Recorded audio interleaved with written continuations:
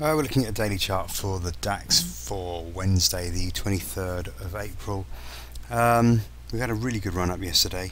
Once we got through, let me see, this 9500 area, we just took off and beat our target of 96.05 in fact, and it's a strong close as well. So for today we have got this trend line which goes back to, let me see, 21st of January. So we're going to have to beat that. That trend line comes in today at 96.31, so we're going to have to get through there.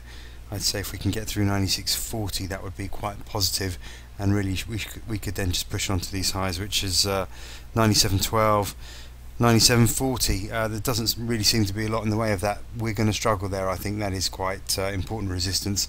Seemed to cap in back in February and early March, so having topped out there twice, we're going to have to watch it and see if we struggle there again this week.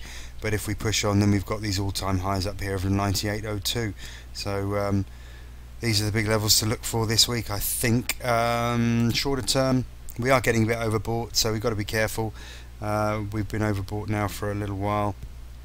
It hasn't seemed to have made much of a dent, but just be aware that there could be some fairly sharp profit taking just on the fact that we've got so overbought. So if we do head lower, we're probably looking at this 9500 area to hold the downside initially.